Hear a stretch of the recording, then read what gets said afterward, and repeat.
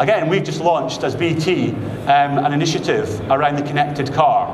And in my practice, I have the ethical hackers who are very professional and good at understanding where weaknesses are.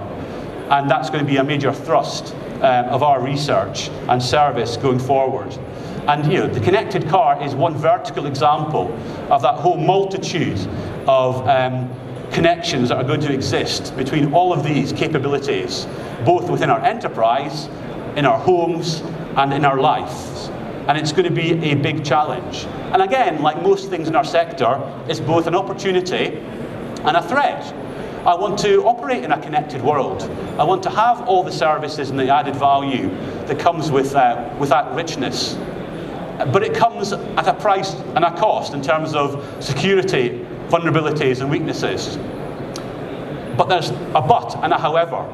And the but and the however is, because it's connected to the internet, and because we can put appliances and capabilities on it, we can harvest data, and we can use that again to try and give us situational awareness and early warnings as to likely attacks and attack vectors.